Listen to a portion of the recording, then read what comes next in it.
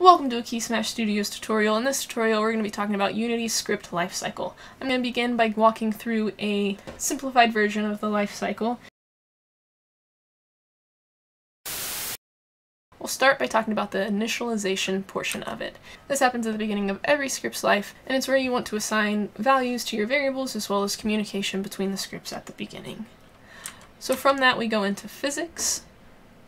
And physics is the beginning of the loop of the life cycle, and it's pretty self-explanatory to where you're calculating different physics portions like movements and things like that, as well as triggers and collisions, and then also animation updates in here. And then we go on to inputs. This is just to see how the user's interacting with the game. And then we have game logic, which is where the majority of your code will end up being. After this we have rendering, so that way we know our user is seeing what we want them to see. And then we go to the end of the frame, and any code that we were wanting to wait until the end of the frame to happen will happen here.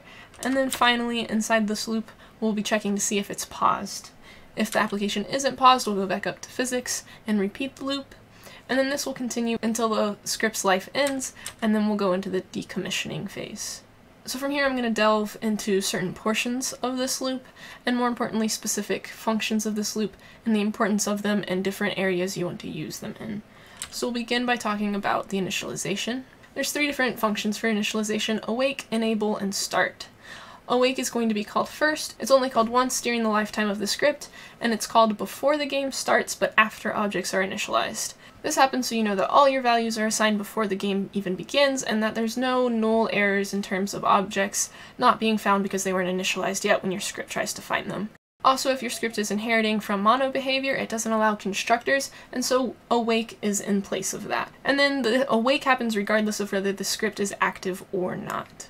And then if we go on to onEnable only happens when the script is active, but it can happen many times. So say you have an object toggling between active and inactive, onEnable will be called anytime the object is active. So whereas awake only is called once, in the script's lifetime, onEnable can be called many times. And then we have start. So start is called after awake, but before update. Start is typically used for communication between different scripts. So when you initialize everything in awake, once you get to start, as it's called after all of the awakes on all your scripts have been called, you now know that all your variables have been set, and so you know that you can access different variables of different scripts in your start.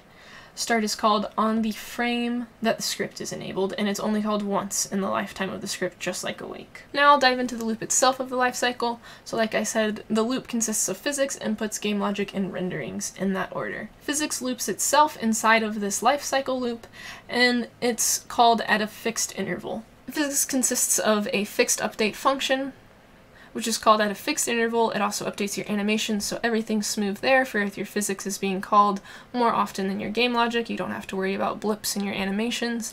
And then there's also triggers and collisions that are calculated there. And then inputs is pretty simple. It's just how your user's interacting, and it's just constantly checking that for you. Game logic consists of an update function, which updates every frame. It checks for yield, so if you're wanting to wait for certain seconds before something happens, this is where this is done, as well as updating your animations just like physics, so there's no mess-ups in terms of how it looks. There's also a late update that happens at the end of the game logic section. And then you have your renderings, because you want your user to see what you want them to see. Inside this rendering section you have your scene rendering, your gizmos, and your UI renderings. Finally, we're going to discuss the different updates that exist. So fixed update is called inside your physics section, and it happens at fixed intervals that you can set inside your settings. So if you want your fixed update to be called every second, it doesn't matter whether the user's running at 60 frames a second or 30 frames a second, the fixed update function will be called every second. So it'll be called the exact same for each person no matter what. So fixed update's typically used for things like character controllers. Whereas when you get to the update function, this is called every frame, so it may be called a different amount of times for different users. So if someone's computer is running at 30 frames a second, update will only be called 30 times, whereas if a user has 60 frames a second, it'll be called 60 times for that user. This is where you typically have basic game logic happening and things like that.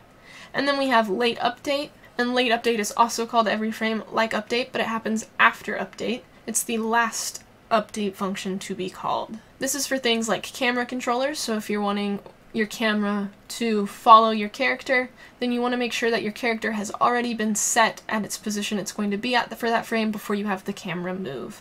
And so late update is used for things like this, that are looking for objects that have been moved during the frame.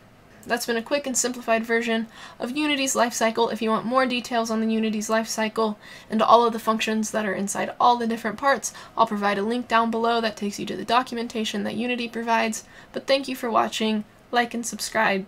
See you next time.